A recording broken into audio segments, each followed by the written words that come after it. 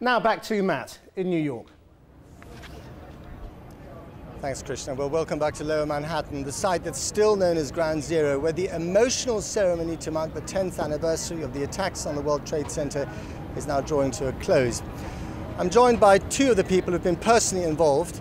Kathy Bruno, whose fiancé Paul Bristow from London was killed 10 years ago today. He'd been attending a conference on the top floor of the first tower to be hit. I'm also joined by Anthula Customer-Tides, whose brother John died. He was a trader with Cantor Fitzgerald on the 104th floor of the same tower. Welcome to you both, and I'm sorry for your loss.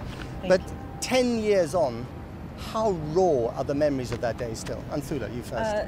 The memories never leave us. The pain that we feel for our loved ones never really goes away. There is no such thing as closure that we feel. Although 10 years later, because we have our new memorial that was opened today to the family members, there is a different sense of hope and renewal and life that comes along with being at the memorial this year. When did you last see your fiancé, and how did you hear that he had died? I was actually at home when it happened in the morning, and he had left around 6 o'clock in the morning to go to a conference and to prep for the conference. And it was a friend of mine who was English, actually, living in Chicago, who called me up and told me that this was all going on. And I didn't believe him. I ran to the TV, turned it on, and it was just, you know, you just don't want to believe it at first. And then from there, I never heard from him again. Anthula, does it make it easier having the world's media here, having this whole extraordinary kind of staging of this memorial? Does it make it easier, or is it an intrusion into personal grief? I think it's a little bit of both. I mean, while sometimes it may feel like an intrusion, at the same time, we want to be able to tell the story of our loved ones so that the world knows about them, so that we never forget what happened on this awful day. And of course, because of the memorial, we want the world to experience this renewal effect of having our memorial here, where we can come and grieve, but also leave with a feeling of hope. And yet 10 years later, this is still a building site, isn't it? Much of it. Yes, it is. It is still a building site, but 8 acres of it is dedicated to the memorial. And so it's progress, and we're looking forward to the next 10 years, I'm sure. Kathy, what has the legacy of 9/11 been, not just for you personally, but also, in your estimation, for this country? Oh gosh, that's a hard question. Has it made America better or worse? That's a really hard question, because I think it's brought a lot of skeletons out of the closet, things that probably need to be talked about, things that we've just really never uncovered before. And now people are questioning their lives and, you know, what this all means, and actually, you know, trying to think positively about it. Anthula, a lot of the people I've spoken to in the last week have talked quite emotionally about a loss of innocence for this country. Do you agree with that?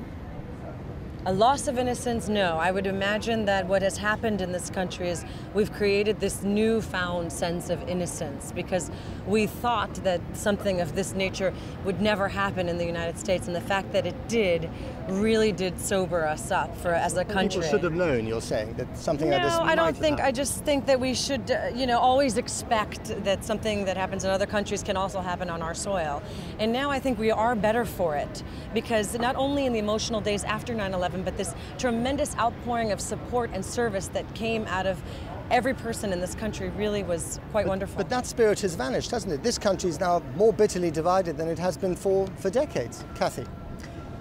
Well, now we're getting into politics. There is division, and I mean, it's obviously apparent now with everything that's going on, and, you know, the new election coming up. But I think more than anything, with especially our group of people, I find that it has created a greater sense of community. I'm meeting so many more people through this, and people are wanting to hear our stories, and there's millions of stories to tell, and that's why this is really great. Anthula, how important is this day, not just about remembering the names, the individuals who were lost that day, but also remembering that spirit of solidarity that flowered here at Ground Zero, Well, albeit yes. quite briefly. Matt, actually, I think the very first thing is remembering the people and the names. And then because today is also a 9/11 National Day of Remembrance and Service, it is about the outpouring of support. It is about the wonderful, compassionate nature of people in that day. And, you know, we're here to honor, remember, and reunite, in essence. You know, to have that feeling of hope and camaraderie come back. And I think it's achieved. It really is. I mean, I think on smaller scales. And to remember what life was all about, Right. I think, more than anything. Because I think I live more now than I did before. True. You do? Yes, absolutely. Good point, Kathy. Cherish every day. Absolutely. Absolutely. Absolutely. This part of Lower Manhattan, of course, we're very close to Wall Street. You've got Tribeca, one of the trendiest parts of town, just up the road. Is this going to really be a revived part of the city? Will this become the kind of piazza at the heart of Manhattan when it was a hole at the heart of Manhattan? It for so many already years? has. It already has, It already definitely. has. People are coming back in droves. Yeah. And I'm sure the commercial folks will be back as well. You know, the companies will be back. And the fact that millions This is all of about people. reviving. Of course, Sure. it's all about the revival of Lower Manhattan because it's all about renewal and rebirth. And I'm very excited to say that you see that going on in Lower Manhattan. You know, during the day and at night. Got to leave it there. Sorry. Thank you very much to you both, indeed. Thank you. Well, this anniversary is personal not just for the people here, but also for so many all over the world. We leave you tonight with some of the most striking images of a day to remember.